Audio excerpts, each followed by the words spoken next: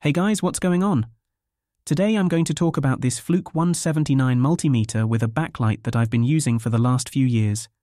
In this video, I'll go through my experience using this tool and share some overall thoughts. So, let's dive right in. This multimeter has been my go-to for various electrical and electronic projects. First off, it's got a robust design and feels pretty durable. It feels solid, not like it's going to fall apart if it takes a little knock. It came with a manual and automatic ranging, which can be super helpful. The manual ranging is nice for when I know the ballpark of what I'm measuring. On the other hand, the automatic ranging is great for quick measurements where I don't want to fiddle with settings. Display hold and auto hold are other neat features. When I'm measuring something and can't look at the screen, the display hold keeps the last reading. The auto hold is even better. It captures stable readings without needing to press the hold button. Makes life a bit easier, especially when working alone. The min-max average recording is something I've used occasionally.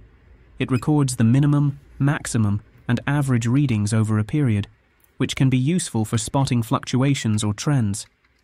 The voltage measurements go up to 1000 volts for both AC and DC, and the current measurements go up to 10 amperes for both AC and DC as well. And let's not forget the resistance measurements, up to 50 megaohms.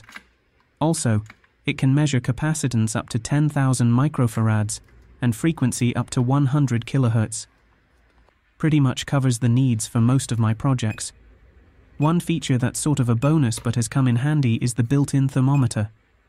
It can measure temperature from -40 to 400 degrees Celsius. So, for certain tasks where I need to measure temperature, it saves me from carrying an extra tool. The digital display is backlit, which is super helpful in low-light conditions. There's also an analog bar graph at the bottom, which can be nice for observing how a measurement is fluctuating in real time.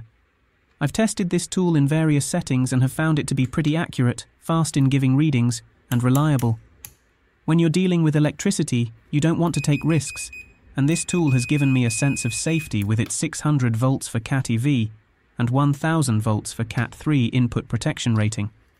So when I'm holding this tool, I feel secure knowing it's built to handle serious voltage. Now, onto my overall thoughts. I've found this multimeter to be a solid, versatile tool that covers a broad range of tasks.